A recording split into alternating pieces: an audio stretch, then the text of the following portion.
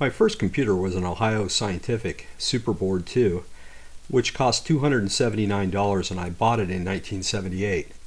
At the time I was making $2.50 an hour, so you can imagine that's well over 100 hours more if you take the taxes out, which they did even back then.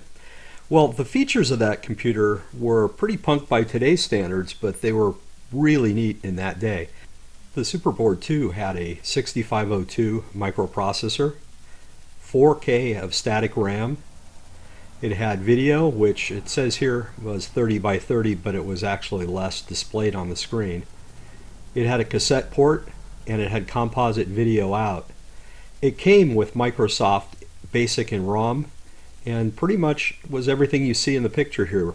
The keyboard was included, and it was really, for me, my first personal computer, and probably for a lot of other people.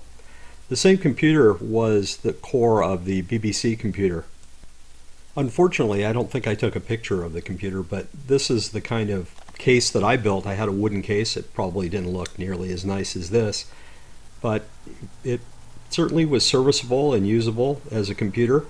I used it all the way through college, well, maybe a little past college even, I think, until I got my first IBM PC clone. And it definitely was better than sitting on punch cards in the computer lab. A buddy of mine and I did our senior project together for our electrical engineering program, and we used the computer as the basis of our design. We built a terminal multiplexer that had 4 serial communications ports and multiplexed it down to one single higher speed port, kind of a terminal multiplexer for the day. And we were able to use the expansion connector on the SuperBoard to do our development. One of us developed the CPU side, which was basically cloning the SuperBoard CPU, and the other one built the hardware for the I/O. That was a really neat basis for a project, and having that computer with expansion hardware support on the inside of it certainly gave us a leg up on a project. I remember our senior advisor telling us there was no way we could do it in the amount of time we had, and we accomplished it early, and it worked great.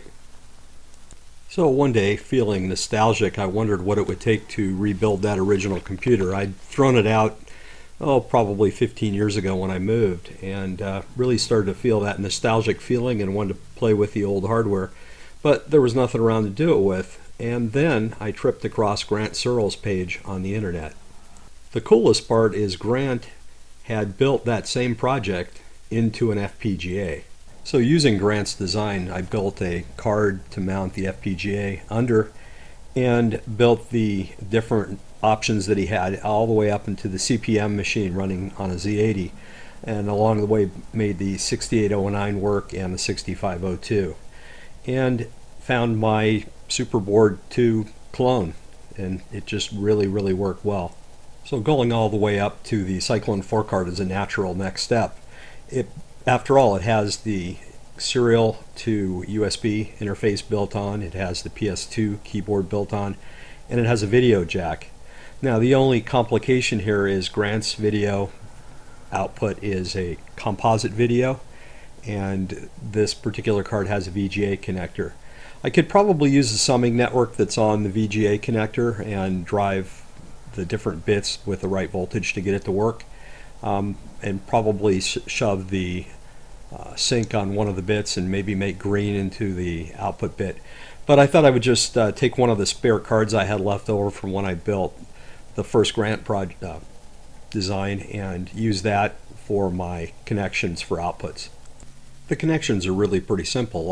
All that it takes is a ground for the shell or shield of the cable, and 2 resistors, a 470 ohm resistor and a 1K resistor to sum together the video and the sync. And that's all you really need to do to drive it out of Grant's code. This is the card with those 2 resistors and the cable on it. And here are the connections to the FPGA card. Notice that they go into pins that would go to the VGA, but since the VGA is unused, there's not a conflict in this case. The PS2 pins are left open to go to the PS2 on the other side of the card. So how did it work? And does it bring up the classic Segmon prompt? It works great.